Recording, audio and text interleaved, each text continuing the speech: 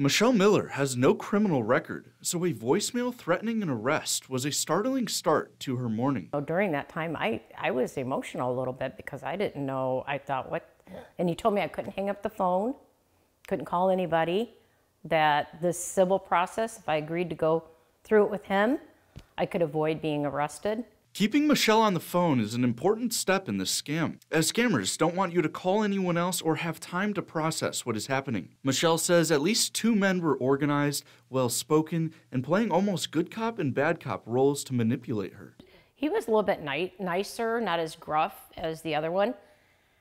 And he said, I see you have no criminal record, you're not a criminal, but we need to take care of this matter. She was told to transfer the money with a Coinstar machine in a Kroger. That is when Michelle started to hesitate and process what was happening. And I just told him, I said, look, I'm not feeling well. I'm not gonna do this. I'm going home. And he goes, well, do you want me to call the EMTs for you? I said, sure, call them. At that point, I was getting pretty mad.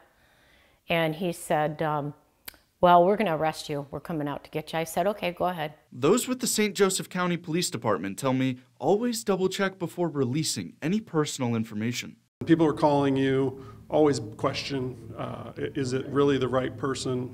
As I said, they can spoof phone numbers and it looks like that person. And if you got any doubt, don't give your bank account, don't give your social security number. I'm John Paul. Thanks for watching. Here's another video for you to watch. Also, please take a moment to subscribe to our channel.